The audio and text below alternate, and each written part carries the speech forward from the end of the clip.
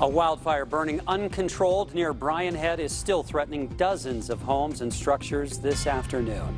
Yeah, the fire has grown to nearly 11,000 acres, burning from Bryan Head Resort to the south over into Dixie National Forest toward Panguitch Lake. Thanks for joining us. I'm Max Roth. And I'm Hope Woodside. Lauren Steinbrecher joins us live from the roadblock in Panguitch. Lauren.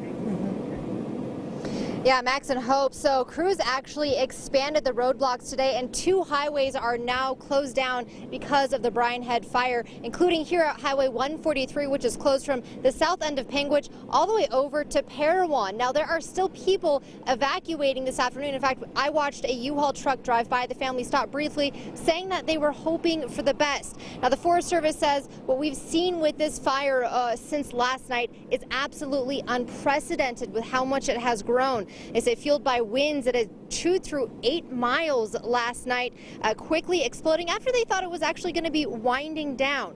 Now, the fire did burn down 3 residences, and 2 outbuildings, and fire crews are trying to protect what other structures they can. Now, residents in several areas around Panguitch Lake were told to get out.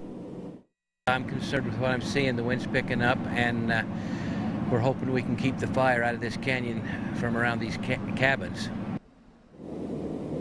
Now, the Garfield County Sheriff says they've evacuated around 400 cabins, though not sure how many people total have left between all the areas they've evacuated. And you can really see behind me the huge plume of smoke that is floating from the fire and into town.